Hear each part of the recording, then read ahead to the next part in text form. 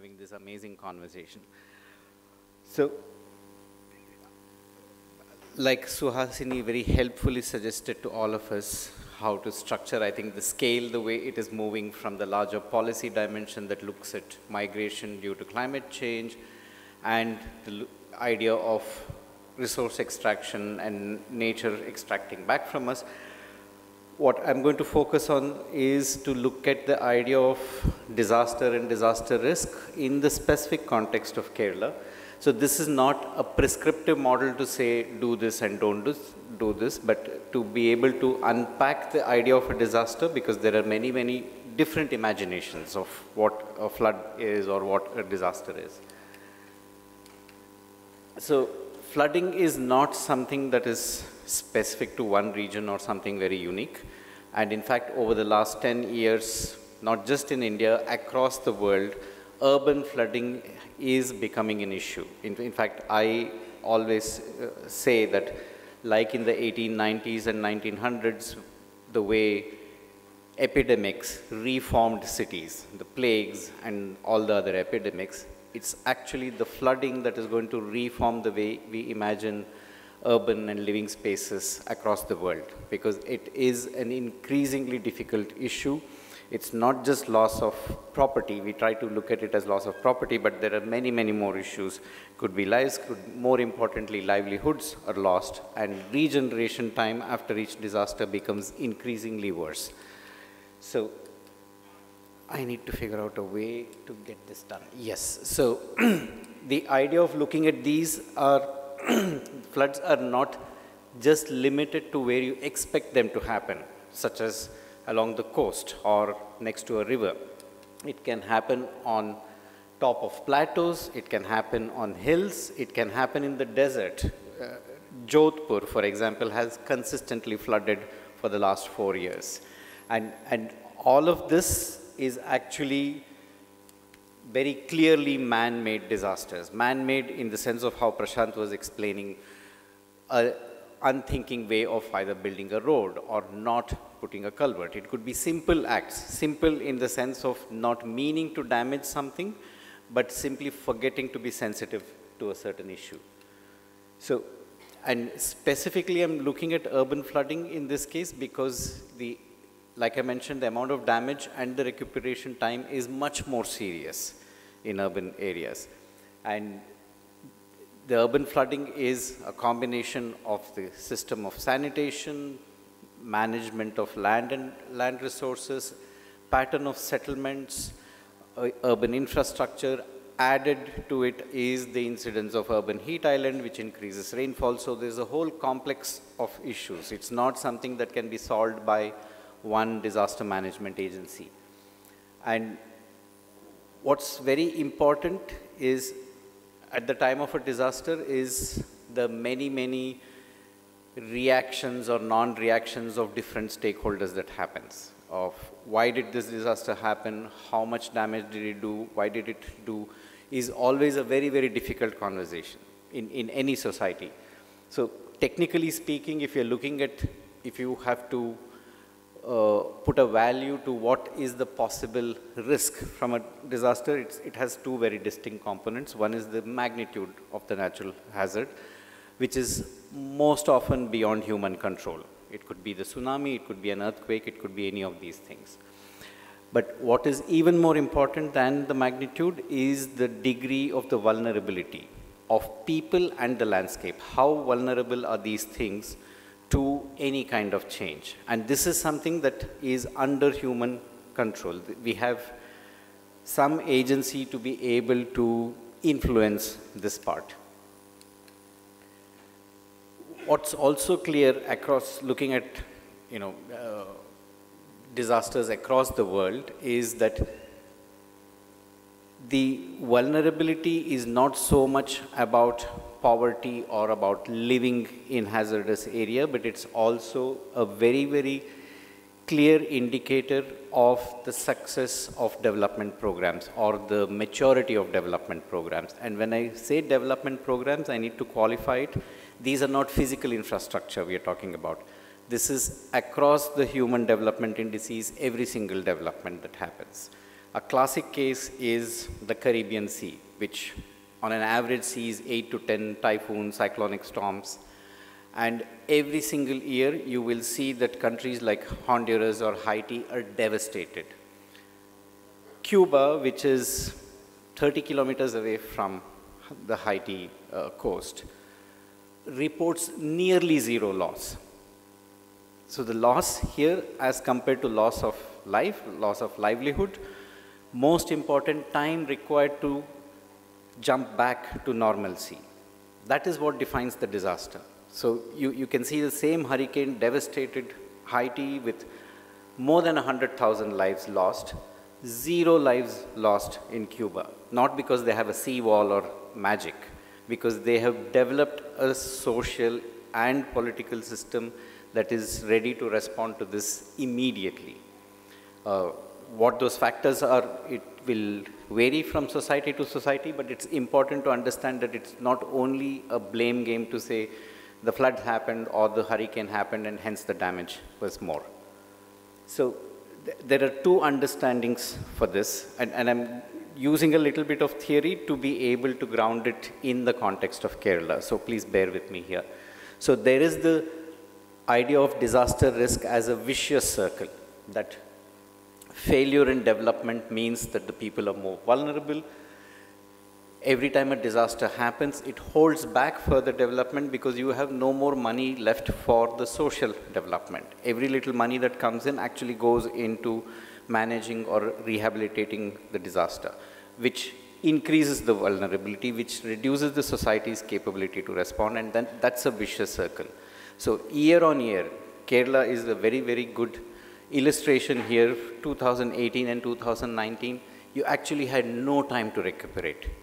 And the good part is that there are many, many other indices that is working for the people here. Could be health, education, higher social indices, which actually helps you to reduce your vulnerability for the next cycle. But if this is understood at a very local level and how this can become a tool, then you can actually make it into a virtuous cycle. We can do very little about the actual natural phenomena, increased rainfall incidence or sea level change.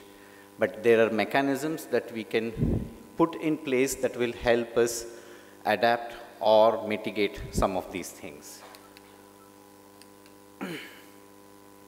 So whenever we talk of disasters, including sea level change, rise and other things, there are two very clear paths that can be understood.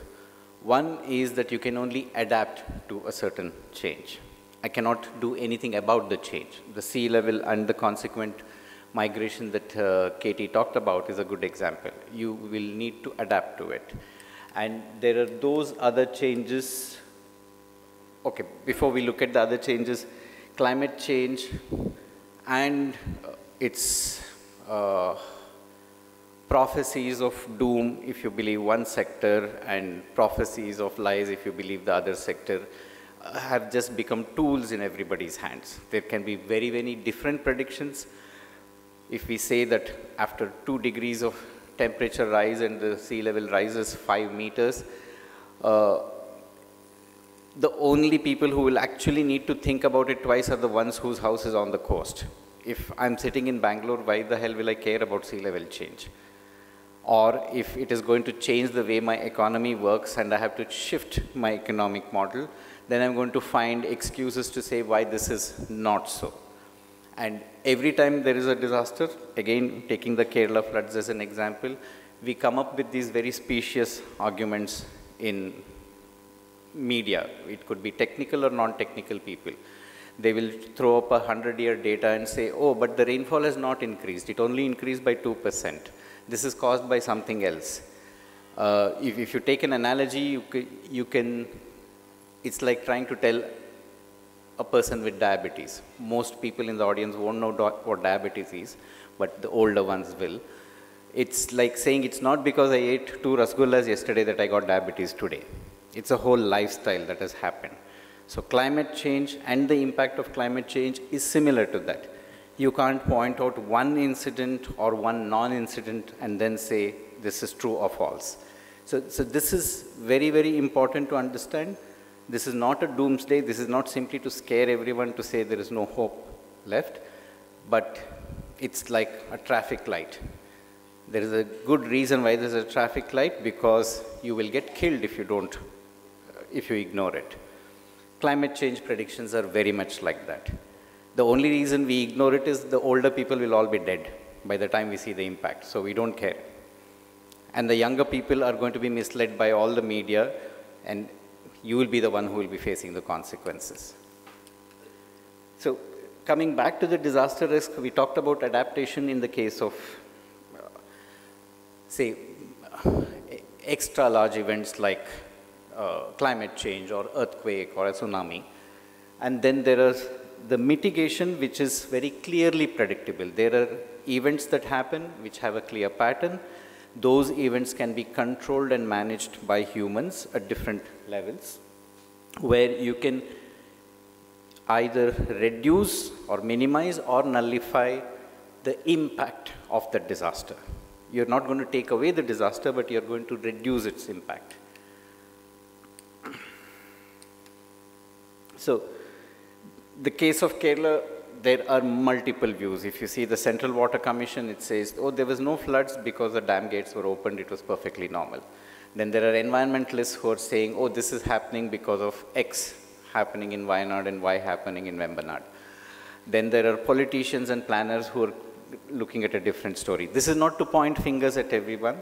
This is simply to say that there are multiple viewpoints to this. So this is not a technical solution where I have a headache, I take a crocin and I go home. It doesn't work like that. But it's very interesting that the floods was not merely limited to water courses or low-lying areas. The flood and the rain damage was across all the three clear ecological zones in the state, and which should be a clear warning that it is not caused by a single factor or a single mistake. Of course, the last 2 years, rainfall was way above normal. It broke all the barriers about normality. Even the Met Department has 10, 20, 30% variation possible. Here, in certain cases, you are looking at 90 and 95% variation from the normal. So it was very, very abnormal. But what's also very interesting is, and from my very limited Malayalam, this is what I understood when the Honorable MP was speaking, that while the floods happen every year, 2 years, and we wake up, it's actually the drought that is going to kill the state in the next 20 years. So it's not that we can put all our energies on solving the flood problem while ignoring the problem of drought, which is actually going to affect many more people, but that is a more long-term, more extended impact, which means that you are actually not feeling it in a single year. Typical predictions, which are very clear by the IPCC for the Indian subcontinent, especially the south of India, says that there is going to be increased incidence of rainfall. You may still be getting 1,800 mm in Todupuzha, for example. That is not going to change. But instead of raining over 60 days, you're going to get that rain in 3 days, which means your annual average may not change, but your intensities would change. This, coupled with increased heat, is actually a very, very important factor, because increased heat during the rest of the year means that the soil is drying out faster. The faster and the more the soil is drying out, it is more prone for erosion. That, when hit with very heavy rainfall, increases erosion by a factor of 10 or even 100, given the slopes of land in Kerala. So these two combinations are going to make all the changes in the landscape that we are looking at.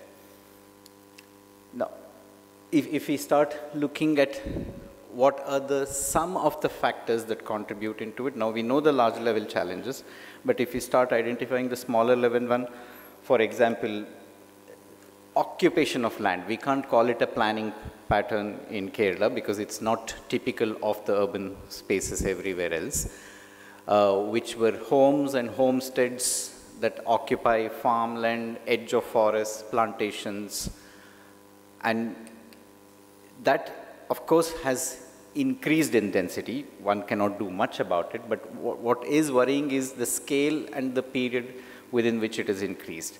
From 150 urban centers, it is 500 odd urban centers in a 10-year gap. And that's a very, very massive increase. Yeah, 159 in 2001 to 520 in 2011. That's a really massive increase. Now, is this merely because we have more people to accommodate?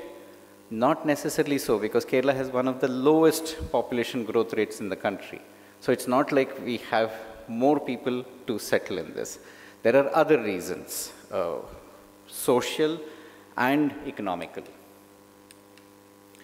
So if you look at these multiple things, what boils down to, and this is what Prashant mentioned in his presentation, is that there is the idea of land capacity which needs to be understood. It's not merely looking at land as an economic resource on which I can draw whatever patterns.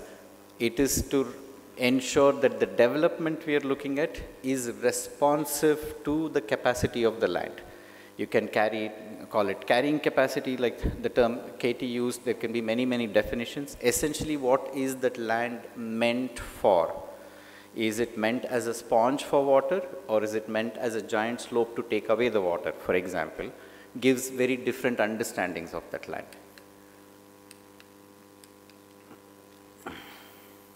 So, to put it very, very bluntly, if we were to look at 2018-17 floods, it's the combined intense rainfall events. They were very intense, way above normal, and the reduced land capacity. Why are we saying reduced land capacity? It's not just the urbanization that is there, but while we cannot do anything about the increased incidence of rainfall or the volumes, what we can do and we should do is to address the rate of runoff, which is what actually causes all the damage, right? Increased runoff happens for many reasons, which we will see. It simply means faster inundation. Faster inundation means reduced response time. In, let's say, 20 or 30 years ago, if the same rainfall had happened, let's say in Idukki, it would have taken maybe 3 days for that droplet of water that fell to reach Todupuzha, which is just down the hill. Today, that same drop of water probably reaches there in 3 hours, which means your ability to predict and respond to these events is getting shorter and shorter. And of course, it is not just the flow of water, it is the massive movement. And here you know from newspaper reports, more lives were lost from landslides than from drowning. So this is a much bigger killer, especially given the fragility of the ecosystem that we are occupying in the hills. And this cycle simply means that the next time these rains happen, the land has even further reduced its capacity. There is erosion, there is loss of cover, means that the next rains will have even shorter durations for flow.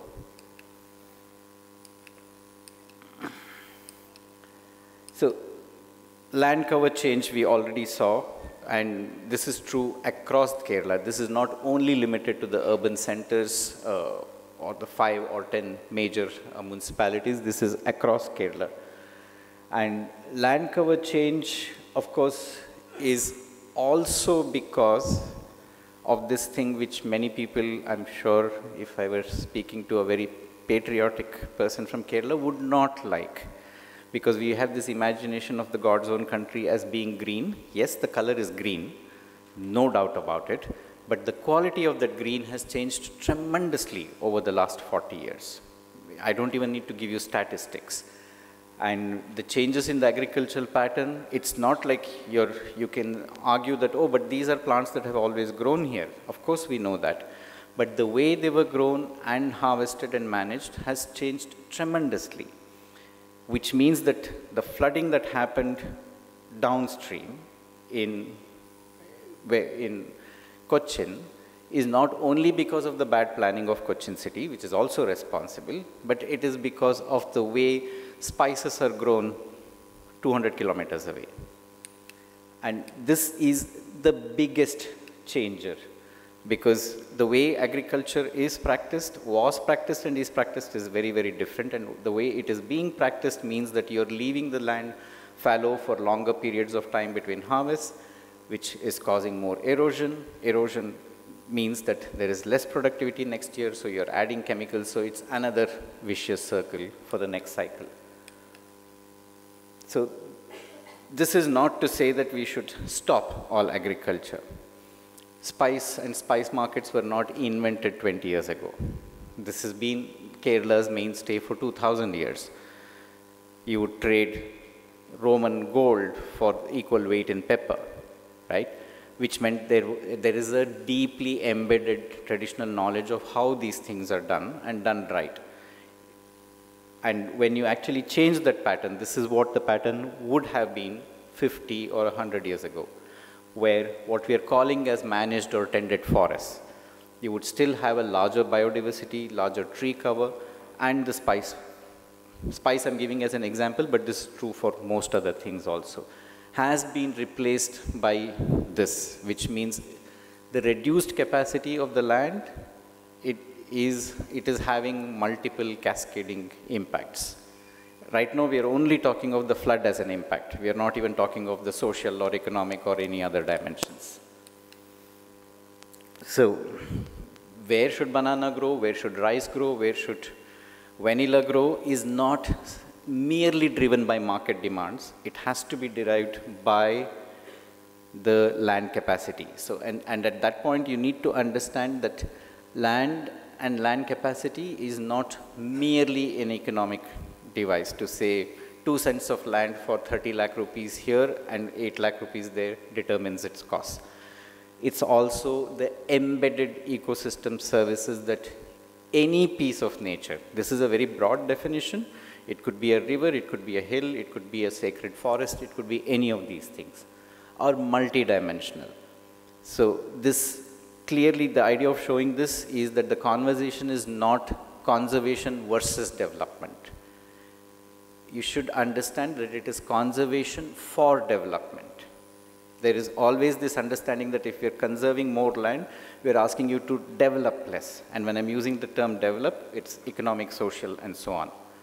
But if you do not have conservation, you cannot have development in 10, 20, 30 years' time. Right now, we are externalizing those costs. It is going to hit home someday.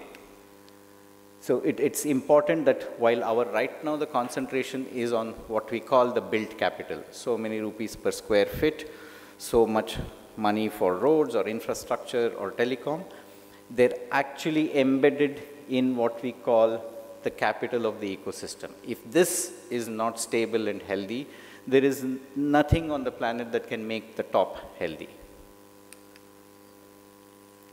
So we've discussed this. I'm going to skip. This particular one, segment, next few slides, is on the provocation of Abid, because he said, this is a very specific issue that touches all of us. Please address this. So, and like Katie repeatedly mentioned in the morning about the connect of the people of Kerala to the land is very, very special, very precious, and something that is not open for negotiation most of the times, which is how it used to be. Now, if I were to take the same pattern and continue it, I will still have the same piece of land.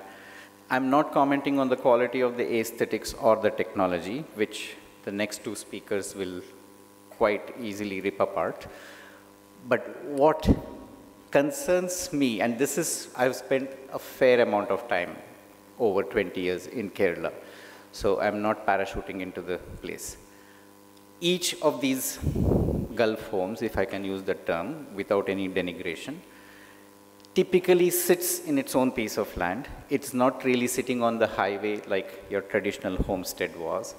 So this is a back of the envelope calculation that I did, that if I were to look at 2.4 million Malayalis, out of which 10% build homes, out of which 5%, and so on, I can easily estimate that about 1.2 lakh kilometers of bad, unsafe roads are built only to service these individual homes, which you can imagine what a massive impact it will have on the land.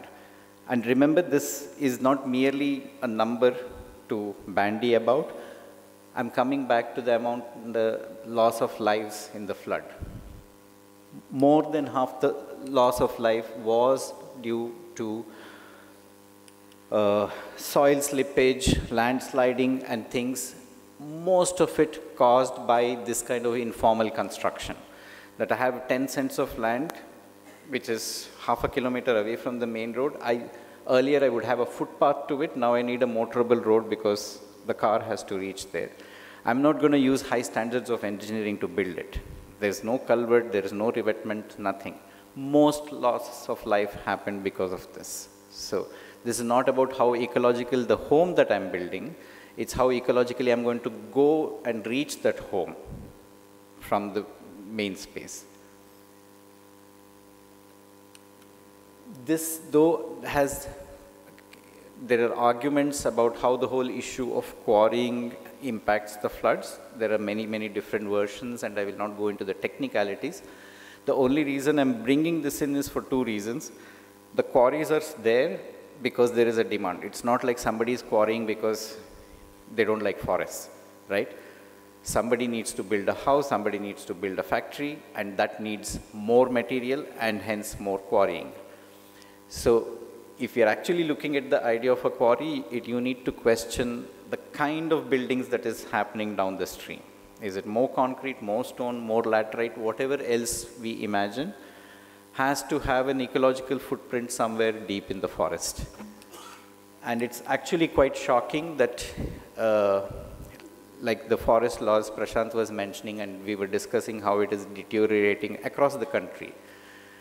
In a single year, the required buffer for a quarry was reduced from 500 to 50 meters for the state of Kerala. Okay, because their imagination is, okay, if the quarry is here, the elephant and the tiger can still move there because they have a boundary wall or something like that. But the real impact of a quarry actually happens because of what we call the sonic boom that travels through the ground. Sound travels at 330 meters per second in air. It travels 10 times to 17 times depending on the kind of soil through the earth. And when that sound, in this case vibrations, are traveling through, this is not about protecting the wildlife, this is dislodging entire mountain ranges, rendering them weak for the next heavy cycle of rains. So you may not see the impact of the rain in and around the quarry, you may see it 5 kilometers away.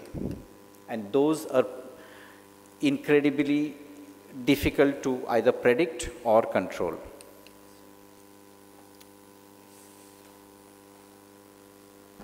Oh, I thought she was going to kick me out. Thank you. Okay. Yeah, so that's the number, 17 times. So the subterranean vibrations that is causing by even small mines, they don't have to be massive mines, are causing incredible instability in the upper slopes everywhere. Okay, so this is the greening bit I was talking about, which means that now we are not only exploiting the land, but we actually become conspicuous consumers of that landscape. Okay, so the landscapes are not changing because I have a little lawn in front of my house. Entire hill ranges are changing because of the way we want to imagine that they need to be consumed. Which, okay, this makes me sound a leftist, maybe so, I have no defense. But this is really having immense, immense impact on landscapes across the state. And this is all the more true, unfortunately, only in Kerala because of the level of success you've had in the tourism industry. So this is the fallout that comes home after many years. So this is the landscape of consumption that I'm talking about. You've had a loss of 50% of the forest in less than 50 years. 50% of forest cover. And yet, when you actually look at a satellite image, an undisturbed satellite image, all of the areas will still look green. It's not like we have removed the forest and created barren grounds there. Except the quality and the type of the green cover has changed, like I mentioned earlier. And this, if somebody were to argue that this will have no impact on natural cycles or flooding or anything, that would need a very, very different kind of a reality check. This is in fact one of the largest losses of forest cover anywhere in the country, except Uttaranchal, I think. So, after all the bashing that I had to do, I'm sorry, my apologies. Let's see what are the strengths that are unique to this place, which can actually help us tackle this, reduce vulnerability, increase the resilience for the next cycle of disasters, whatever the nature of the disaster. Right now we're only talking about floods, but it can easily and should include climate change and drought and all the other cycles. So that the biggest advantage is that the level of decentralization and empowerment that we have in the state is unparalleled anywhere in the country. You have all the 5 levels of governance, not just 3 tiers, but you actually have 5 tiers of governance, which is extremely empowered. Village committees at the village and the Gram Panchayat and the Mandal level, these birds are different in different parts of the country, but I think in Kerala, if I'm not mistaken, you use block and district. So what this essentially means is that the devolution of power is not just the democratic process that I'm concerned with, but it is the level of change that can be instituted at the village level. And when we are using the term to define development, let's say when you make an integrated village development plan, which is what every village panchayat does as an annual document, we no longer have to be looking at it as development meaning construction. Development does not mean adding roads or telephone networks alone. Development, in fact, if I don't remember the number, but the only panchayats that actually have climate change as a recognized issue are in Kerala, nowhere else in the country. You actually have village level discussions that are discussing threats from climate change, which means this is a wonderful opportunity to be able to do the change from completely ground up. Lots of different models, all the ones that I'm showing are not exported. These are studies done by academics on panchayats in Kerala in terms of its effective mobilization of different stakeholders, the consultation process that happens. So what this actually tells us is that here is a very valuable opportunity for us to bring nature, natural systems, land capacity, productivity, conservation, all of them back into the center of the conversation. Maybe they were the centers of conversation in an unconscious way 50 years ago. This is the traditional knowledge that one refers to, where you don't have to write it down in a book, but everybody knew you don't build on this place because it's waterlogged, right? That's part of the traditional knowledge. Now, that did not need documentation, but at this point, given the high levels of not just literacy, but also the high levels of awareness and involvement at the most local governance units, if it is possible that this kind of a conversation which affects not just the village, but the larger, the greater common good for people across the region, actually becomes central to village development plans. Prashant has already mentioned about this, but what I would like to highlight from the Gadgil report, it's very unfortunate how a technical scientific understanding actually gets politicized for all the wrong reasons. But what's very important is this one prediction that looked at the eco-sensitive zones and the damage wrought by the floods. And it's pretty much a very, very close match. You don't need, like Ian McHugh's famous map, you actually didn't need a prediction for this because one knew this is bound to happen. However, this does not mean that we are looking at the way sometimes the Gadgil report is looked at, where it's accused that, oh, I'm going to evacuate all these people from all the hills. That's not what the report is talking about at all. That is a very, very wrong interpretation.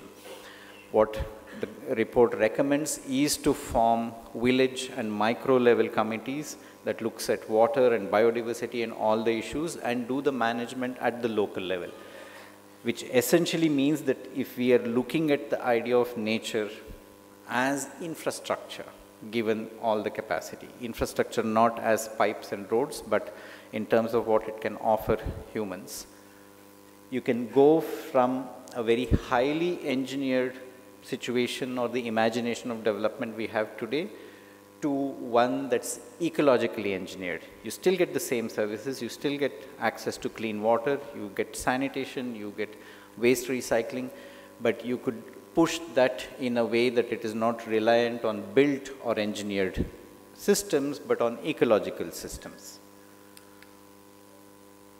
These are actual working documents from other places where it's important to understand whenever we are saying that it's conservation for development, we are not saying that we should go back 1,000 years in time and live like our forefathers. That's not the idea at all. It's simply a different way of engaging with the landscape. And one way to engage with that landscape is, for example, the tool Prashant mentioned, whether it is geodesign or GIS, where you can spatially map the capacities of each of these lands. Could be the edge of a river, edge of a backwater, side of a slope, anything. And then use that space for the function that it is meant for. Even when we say it is a buffer, buffer does not mean no use land. Buffer simply means that there is a core activity that should never be disturbed. And the idea of the buffer is to keep other influences out. But the buffer can still be used in many ways for the benefit of humans. There are also many technical tools available. When I say technical, this is simply to document it in a proper way. If I were to replace all these fancy drawings and documentations with simply traditional knowledge systems, it is not going to change the outcome. But the idea of doing this is to demonstrate that if this is the condition A, which leads to this hazard B, this is the way that this hazard can be either adapted to or mitigated by doing physical steps. Sometimes these things become quite useful because words may not be taken as seriously or not be understood as clearly as when we would actually spatialize all these solutions. Many of these are available. In fact, this is actually from an exercise in a village. So the idea is you don't have to have only fancy tools, but the understanding of what is a steep slope, what is an ecologically sensitive area is already embedded. We just need to reinforce it using systems, which can then help the further development in the words that Katie refused to use, but the only one I can think of is a sustainable and equitable development.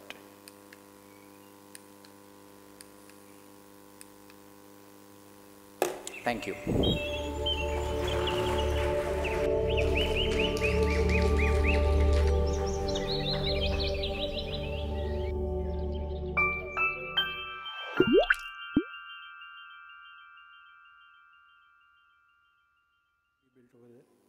So I'm saying that it's not enough to say that no, people know how to do things. The policies, the enabling mechanisms have to be designed to help them, to be able to move things in the direction that you want things should move in.